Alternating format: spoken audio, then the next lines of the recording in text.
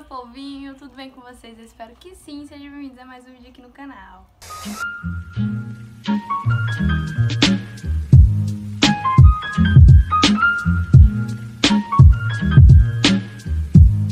Bom, gente, no vídeo de hoje eu vou ensinar pra vocês a minha finalização atualizada, tá bom? Porque muitas pessoas, vulgo 2 pessoas me pediram lá no meu Instagram, tá bom? Pra trazer a finalização e eu já queria gravar mesmo, então trouxe aqui pra vocês. Então vou começar aqui minha finalização logo. Não quero conversar muito nessa introdução porque fica chato, introdução muito longa, né? Vocês sabem disso porque vocês assistem vídeo, vocês sabem disso, tá? Então não esqueçam de se inscrever no canal e bora pra finalização. Bom, gente, primeira coisa, meu cabelo está úmido, tá bom? Eu gosto bastante do meu cabelo úmido, não tão seco, não pingando assim, sabe? Ó, ele bem assim, ó. Ele tá quase seco, as pontas, só que o comprimento aqui tá úmido, tá bom? E é assim que eu gosto que ele fique pra me finalizar. Bom, algo que eu vou fazer, eu começo dividindo aqui a partezinha da minha cachola, né, minha cabecinha. Divido, faço a divisão no meu cabelo aqui, tudo certinho. Joguei aqui pra cima, né? E dividi em 2 partes, beleza? O creme que eu vou usar é esse aqui da Escala, tá? Esse aqui é o novo, porque o meu que eu gosto acabou. Eu gosto de amido de milho da Escala também, é super baratinho, super em conta, muito bom pra cabelo cacheado, tá bom? E dura um montão. Esse aqui, eu vou deixar a foto aqui do creme da Escala pra vocês verem. E uma gelatina da Sala Online, que eu uso essa daqui da Sala Online Tô de Cachos, ó. Ela é muito boa, com certeza já tá até no fim, ó, pra vocês verem, né? Mas ela é muito boa e eu uso ela. Bom, aí, ó, pego aqui o creme, eu gosto de colocar um pouquinho de creme aqui. Eita! Um pouquinho de creme na tampa pra não tá sempre enfiando a mão no creme, né? Porque tira os negócios do creme. Tira os negócios do creme. Meu cachorro subiu na cama aqui, né? Como vocês podem ver. Mas coloco aqui na tampa. Na tampa aí, ó. Vou tirando assim com a mão normalmente, tá bom? Pego uma quantidade boa na tampa, na mão. Gente, hoje tá difícil, viu? Pra mim se comunicar com vocês. Aí, ó. Passo aqui no meu cabelo todinho. Tá bom? No comprimento do meu cabelo todinho até as pontas. Aí venho com um pouquinho da nossa geleinha. Pego bem pouquinho, gente. Bem pouquinho mesmo, sabe? O creme eu pego um tantão e a geleia eu pego um pouquinho só pra passar assim, ó. Em cima, sabe? Aí eu venho aqui, ó. Deixa eu levantar aqui pra vocês verem. Ó. Pego aqui meu cabelo. Venho aqui. Separo assim na tirinha, tá vendo? Bem da raiz aqui, ó. Que agora eu tô gostando de fazer finalização com escova. Peguei aqui, ó. Agora eu vou só, ó, dando aquela enroladinha, fazendo o dedo lis certinho. Nos locais que eu tenho mais dificuldade de enrolar. Ali o brilho do meu outro creme, se vocês estão conseguindo ver, né? Aí eu vou enrolando aqui, ó. As partezinhas que eu tenho dificuldade, que ele não cacheia tanto. Porque aqui eu pintei meu cabelo, né? Aí ele não enrola tanto. Depois disso eu venho, ó, amassando mais um pouquinho. Dá mais uma enroladinha. E pronto, fica assim, ó. Estão vendo, né? Fica assim com um cremezinho. Aí eu pego, jogo pra trás. Agora eu vou fazer aqui do outro lado, tá bom? Já volto, vou fazer a mesma coisa aqui. Aí eu volto com vocês quando eu estiver nessa partezinha de cima, beleza?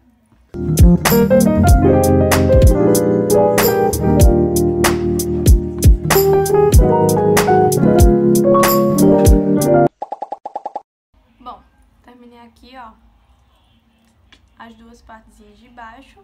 Jogo pra trás. Eu peguei uma camisa, dessas camisas assim, ó, que são de algodão, pra ir amassando o cabelo, tá bom? Aí agora eu vou vir aqui, ó, vou tirar mais uma partezinha. Eu vou tirando assim bem sem divisão mesmo, sabe? Pra na hora que for que ele secar, ele ficar com um formato bonito, não ficar todo marcado, entendeu? Ó, pego aqui, essa divisãozinha aqui, Vou dar uma penteada nela.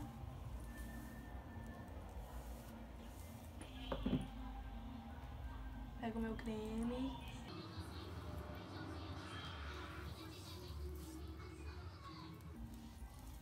Vou passando no meu comprimento inteiro, tá bom? Pego o gel de novo, pouquinho assim, ó. Acho que vocês conseguem ver, ó. Que é pouquinho gel. Aí passo nas duas mãos e passo no cabelo. Tento espalhar ele inteiro no cabelo, entendeu? Aí eu venho aqui, ó. Separo, faço as fitinhas com a escova, estão vendo? Assim. E vou fazendo dedo liso onde eu quero. Eu sempre gosto de estar retocando assim um dedo liso neles, porque ficam bem mais bonitos com o dedo liso. Eu sempre vou tendo aquela retocada, tá bom?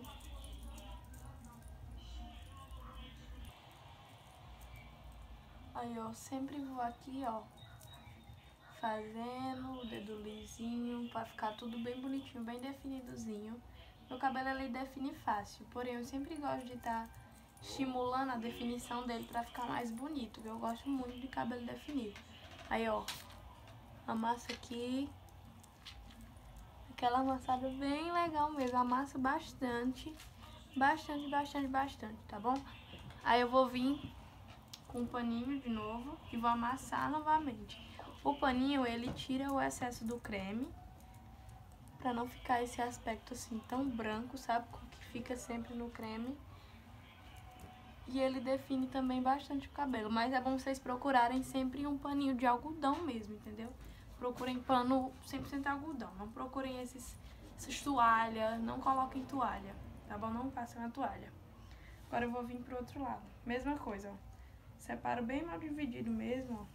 Só vou puxando aqui, entendeu? Pra dar aquela divisão bem nada a ver. No final fica bonito. Pega aqui, ó, minha parte que eu dividi. Vou dividir em duas aqui. Vou jogar essa aqui, ó. Essa parte da frente pra cá. E vou finalizar essa daqui primeiro. Ó, eu gosto de vir primeiro desembaraçar. Desembaraçar aqui o cabelo. Ficar tudo bem direitinho. Aí eu venho com creme, novamente. Ó. Com creme. Com creme. Aí eu venho com gel. Passo também no cabelo. O gel é muito bom, porque dura muito o day after. Muito. Minha finalização, primeiro eu fazia finalização, ela durava o quê? Um dia. No outro dia eu já tinha que finalizar de novo, porque meu cabelo não durava de jeito nenhum. Aí eu comecei a usar a gelatina. Gente, segura o cacho de uma forma que vocês nem sabem. Comecem a usar. É muito bom mesmo, muito bom usar gelatina no cabelo, porque dura bastante a finalização. E eu que tô sempre gravando, né, é bom estar com a finalização em dia, o day after legalzinho. Aí no outro dia eu só pego um borrifadorzinho com água e creme, borrifo nas partes que tem que revitalizar, né, porque amassa um pouquinho quando a gente dorme. E pronto, tá feito. Minha finalização tá nova de novo, entendeu? As partes que eu mais revitalizo é a parte de cima, porque é a parte que mais fica bagunçado.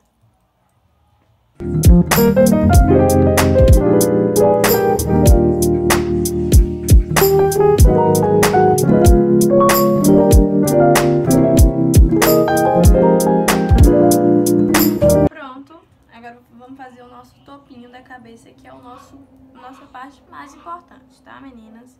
Então, com o meu topinho na cabeça eu faço assim, ó. Tá aqui meu cabelo, vou virar de lado pra vocês verem. Virei aqui de lado, tá, pra vocês verem.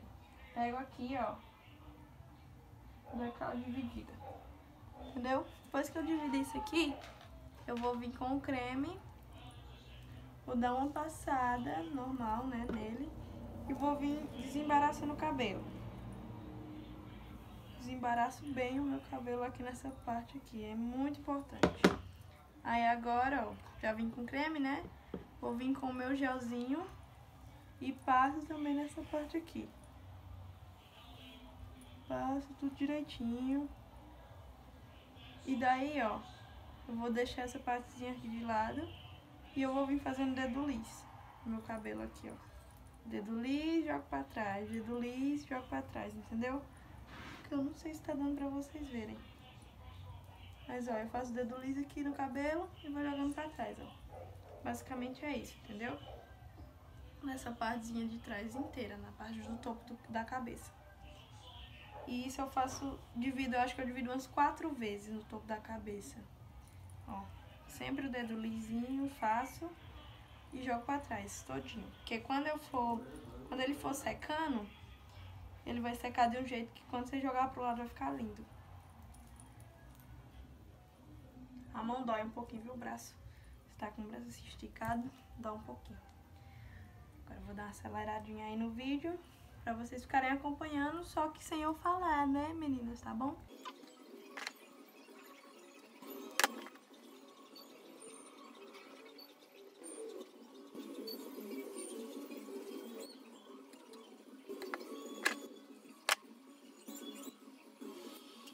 Pronto, terminei aqui e o que sobrou, que sempre sobra, né?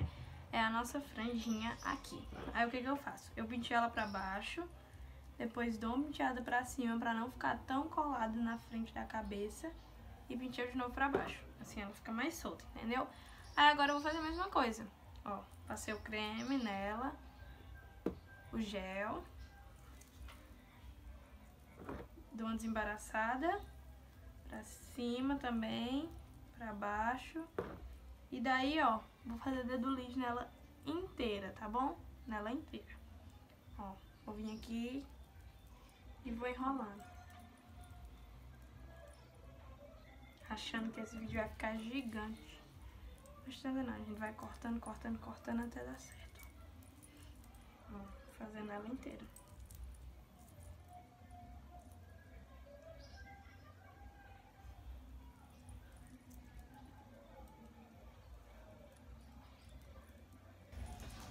Vendo? Amassa. Depois que amassou aqui, ó, vou vir com um paninho aqui, tirar esse excesso de creme, que fica muito creme, muito creme. Ó, eu vou tirando o excesso e vou trazendo ela pra cima, entendeu? Aí, ó, joguei ela pra cima.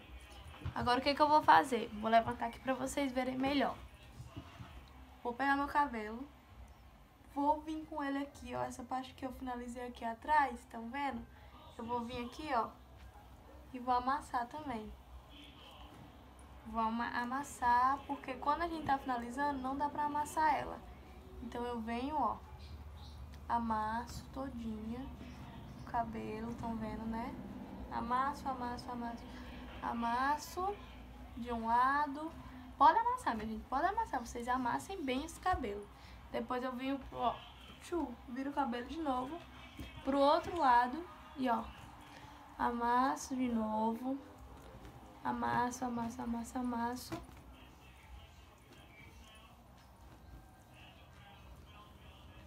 Pronto, depois que eu amassei bastante, meu cabelo ele fica assim, finalizado, molhadinho, como ele sempre fica, né? Eu tava olhando pro espelho agora, mas eu vou olhar pra vocês, tá bom? Ele fica assim, ó, finalizado. E daí eu vou esperar ele secar pra depois mostrar o resultado pra vocês, tá bom? Ele vai demorar um pouquinho a secar, eu acho que eu vou sair agora com ele molhado ainda, né? E quando eu voltar, eu acho que ele provavelmente já vai estar seco. Aí eu mostro pra vocês o resultado com ele seco, bonitinho. Caso ele não seque, até a hora que eu for mostrar pra vocês, eu mostro pra vocês amanhã o resultado, tá bom? Então até daqui a pouco com o resultado.